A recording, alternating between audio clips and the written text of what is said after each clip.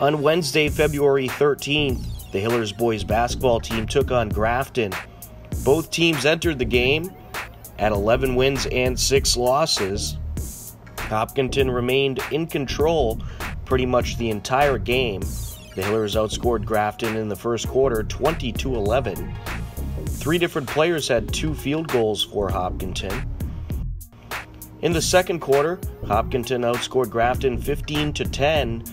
Michael Buvakad had 5 points in the quarter. The Hillers led 35-21 at the halftime break. In the third quarter, Stephen Maffiori lit up the scoreboard, knocking down 3 three-pointers. Hopkinton outscored Grafton 19-9 and led 54-30 heading into the fourth. Nice recovery. Maffiori up for 3. Yes, count it! Stephen Maffiori. He is on fire from outside the perimeter. 9 points in the first 2.5 minutes of the third quarter, and this is the second time we've seen him do that. Hillers would outscore Grafton in the fourth quarter as well, 13-7. Nick Hines chipped in with a pair of buckets. The Hillers took the game 67-37. The playoff-bound Hillers are now 12-6 on the season.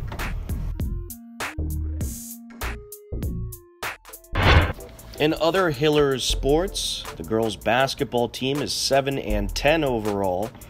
The girls' indoor track team finished first in the TVL finals. The boys' indoor track team finished third in the TVL finals. The girls' hockey co-op with Dover Sherborne is 3-11 on the season.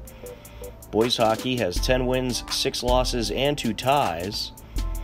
In swimming, the boys' team finished 21st in the state sectionals, while the girls' team finished 8th in the state sectionals.